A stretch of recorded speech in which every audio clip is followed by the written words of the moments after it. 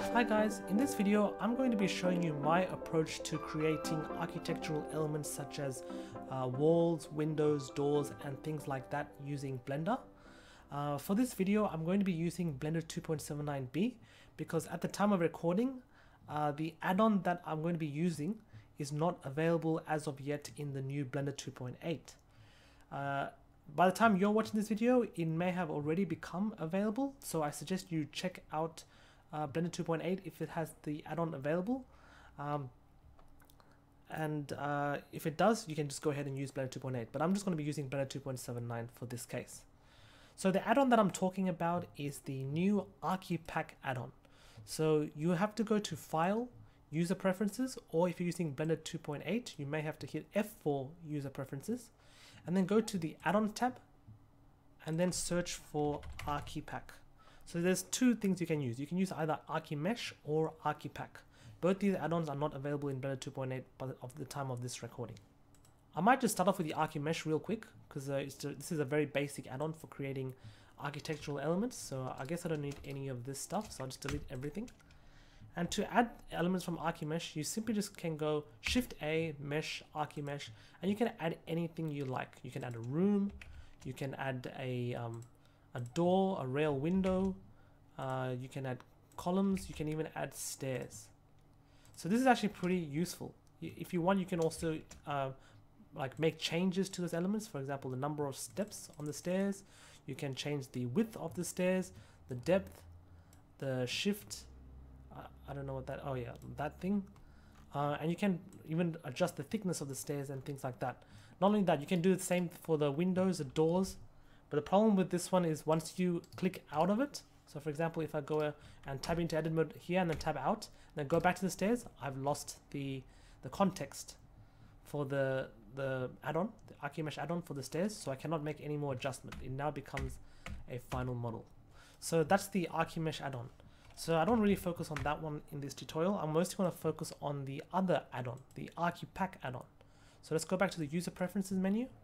And let's now untick Archimesh and enable Archipack. This is the one that I'm mostly going to be focusing on throughout this the next series of videos. So for the Archipack add-on, you can do a few things. You can go Shift A, Mesh, Archipack, similarly like you did for the Archimesh. But the way, the standard way that I found to do it is to go to the Tool tab. So hit T on your keyboard if you can't see it already. You should get this Tool tab. And then go to this create tab over here. Then scroll all the way down and you'll see this whole bunch of tools related to the Archipack add-on. So here you can start off by adding a wall. So once you add a wall, you'll see that you have a simple wall element to work with. So you have all these widgets here that you can manipulate as well. Anything that is white is manipulatable.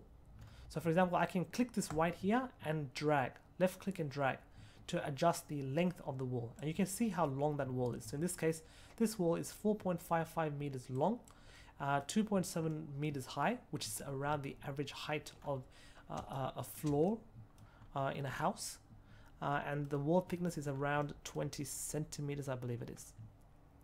Okay, so that is pretty cool.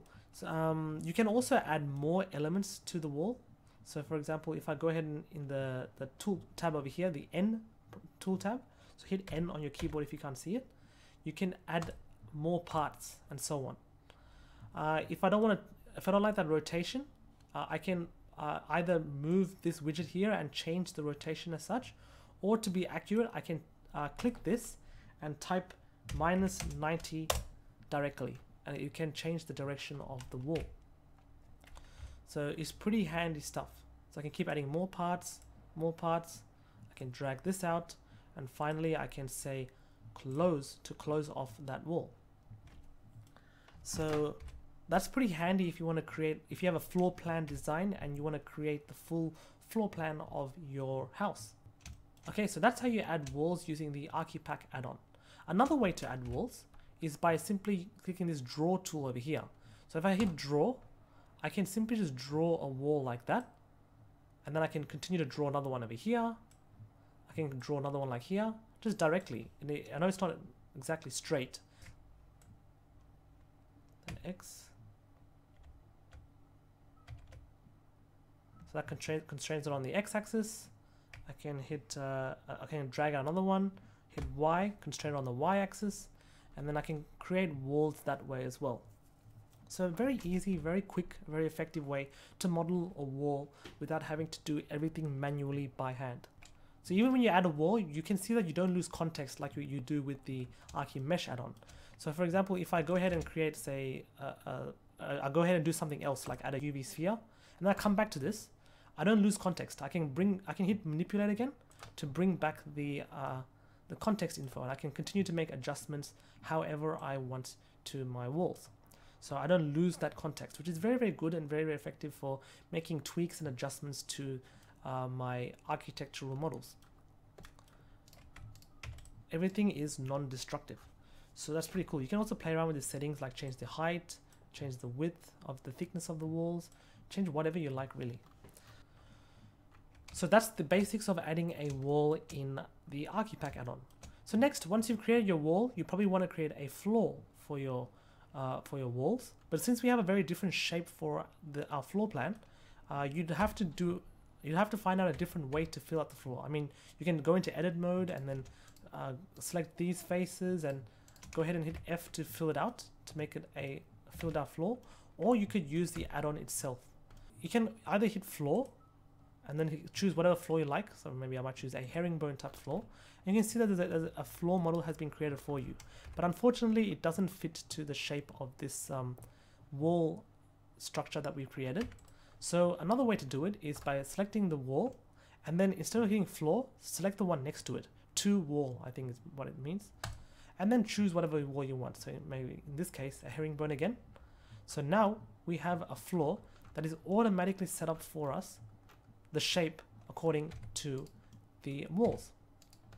And of course, if we want, we can make adjustments to our floor and extend it out in any way that we like. So in this case, I don't need to make any adjustments. I'll just keep it as is.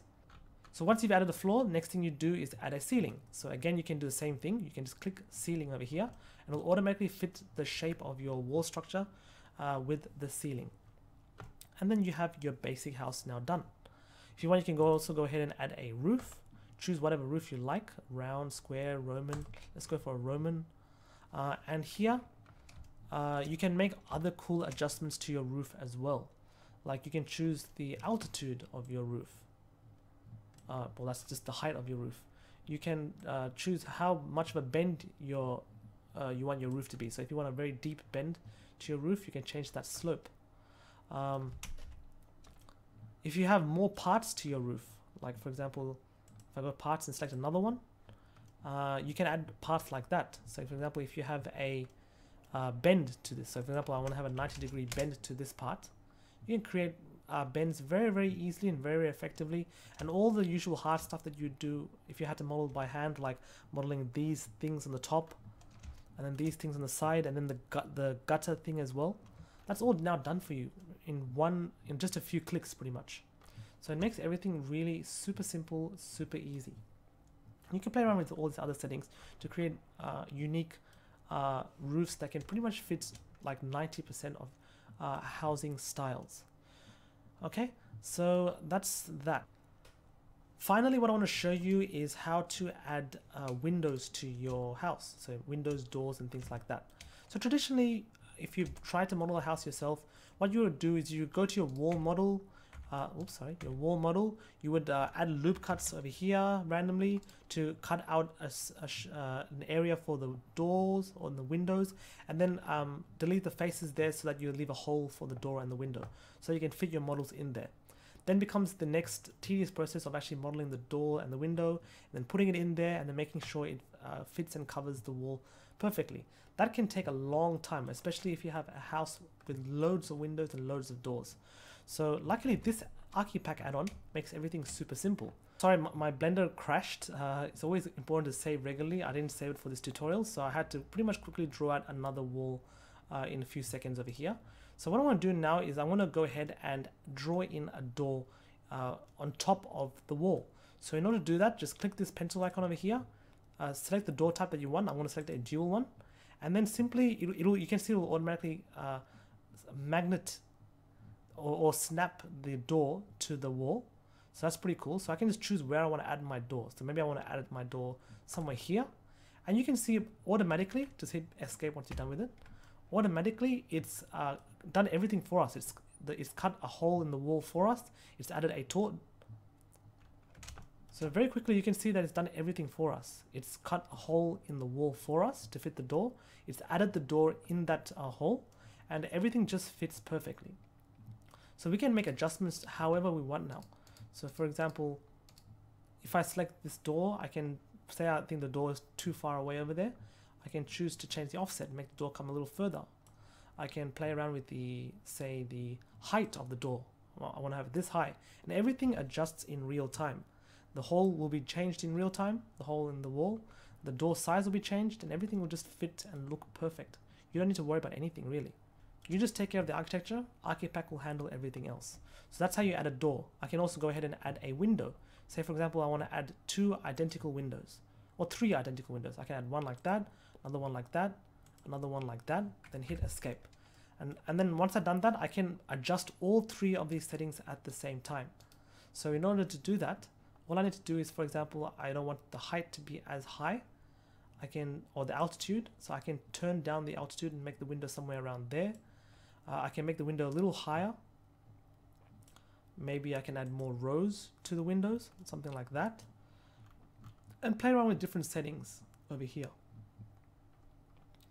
Some of the components, maybe we can decide to hide the glass or not. Depends on your choice. You can show the blinds, so the blinds be behind over here. You can choose to have it open or close, really depends on you. You can make all these cool little adjustments, and everything just happens in real time. So the Archipack add-on actually makes everything super simple for you, and creating a house is really, really easy. So in the next video, I'll actually show a tutorial where I actually create a full house using just the Archipack add-on. So I hope this video has been useful to you, and I hope to see you in the next video. Thanks for watching.